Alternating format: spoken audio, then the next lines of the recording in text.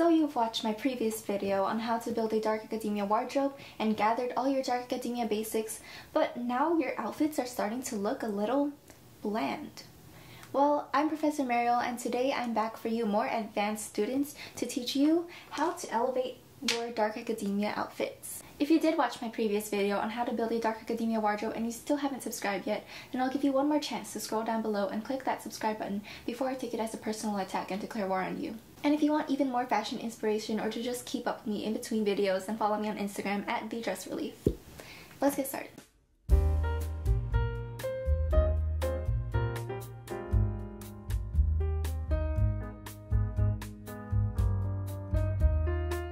So a little recap from my first video, I talked about some dark academia basics, which I feel like is a good start for a dark academia wardrobe. So things like a turtleneck, a button-down shirt, a coat, some trousers in a neutral color, a sweater, cardigan, and of course some dark academia shoes. But if you want to take your dark academia outfits to the next level, there's even more pieces that you can get. For example, you can get pinafore dresses, plaid skirts or dresses, or plaid trousers. You can also get some fancier blouses, which I'll touch more on later, or some pleated skirts if you're into that. Another thing you could do is get more of the basics but in more colors. So in my previous video I talked about getting them in neutral colors like blacks, browns, beiges, whites, but you can also get some like burgundy colors or dark gem tones like dark emerald green or navy blue. So you don't have to limit yourself to those boring neutral colors. You can also spice it up by putting some more color in your wardrobe. Now onto some tips for elevating your dark academia outfits.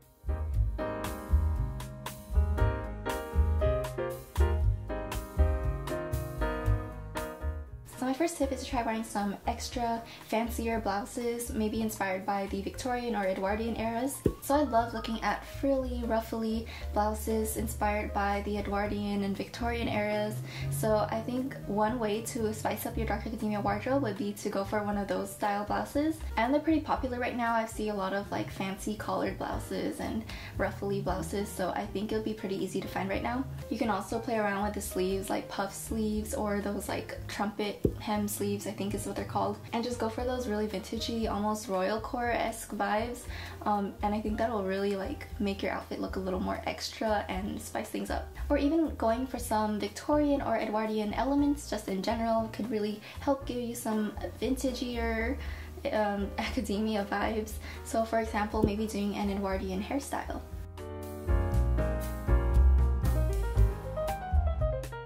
Another tip would be to focus more on dark academia accessories, which I feel like is something I could definitely do more because I have the basics down, I feel like, but I don't really go for accessories that much, even just in my general wardrobe.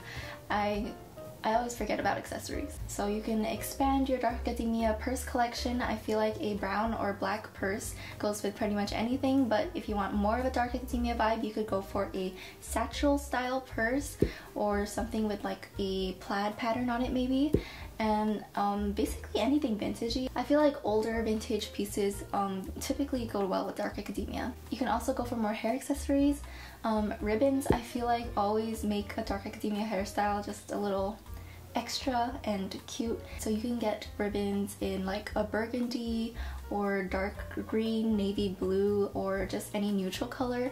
And you can also play around with like the ribbon fabric, like maybe a velvet ribbon. And then there's also headbands, so you can get a plaid headband or a neutral colored headband, or other accessories like vintage style barrettes or hairpins, and even just playing around with your hairstyles more. So I have a couple videos on dark academia hairstyles if you do want to play around with your hair more. Another accessory could be suspenders, which I've been kind of avoiding because it reminds me of like that 2009 era where people would wear suspenders and bow ties, but I have some pictures on my Pinterest board with suspenders and I really like the look, so I might go for some. And of course dark academia jewelry, so vintage inspired jewelry, lockets, kind of baroque, almost costumey style jewelry I feel like would fit the dark academia style well. And yeah, I think there's a lot you can do with accessories.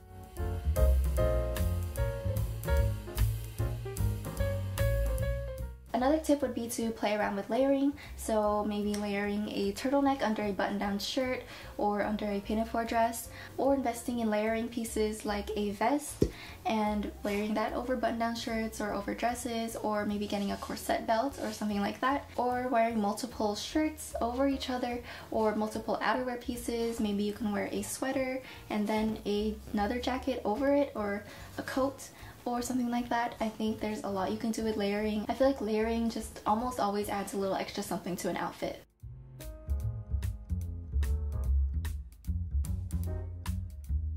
Another tip would be to go for some extra dark academia statement pieces. So for example, I have a pair of loafers that are a platform loafers. The heels are super high and it kind of like plays into that Bratz platform trend that's going on right now, but it also, because it's a loafer, it looks a little bit dark academia-esque. I also just bought a pair of platform Oxfords as well. So as you can see, I really like my statement shoes, but you can also go for some statement jewelry or statement accessories or something like that. Or even with the clothing pieces themselves, you can find a statement coat, maybe like a plaid or pattern coat. And I think like a plaid coat would still fit the dark academia aesthetic, but it'll be a little extra, a little more interesting to the eye.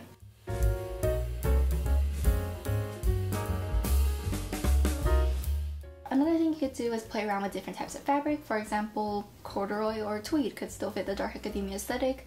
You can probably find a lot of skirts in tweed, or a blazer or some pants in corduroy, and it's just a little extra small detail that maybe people might not notice at first, but it just gives off a little bit of a different vibe. Like corduroy kind of gives off some 70s vibes for me, and tweed gives me like Chanel preppy vibes. So it's just like another aspect to the dark academia aesthetic. You can go for a more preppy dark academia aesthetic, or you know, more like 70s-ish aesthetic, I guess. Or you can play around with like lace, silk, velvet, or satin for a more romantic academia vibe. I think fabric content is something that's often overlooked, but can actually like really change up the vibe of an outfit.